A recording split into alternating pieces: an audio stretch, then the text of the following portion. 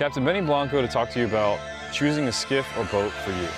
And the first thing you have to do is determine what you like to do most. Are you a sight fisherman? Do you fish with a trolling motor or with bait? Do you fish shallow water and pole all the time? That'll determine which model you should be in. But most importantly, as a consumer in this industry, you have to understand that your investment is power. Choose to support companies who support us, who support our fight for water. Choose a company whose product stands the test of time. Choose a company whose employees are anglers and whose products hold value. Me, I'm on the water every single day.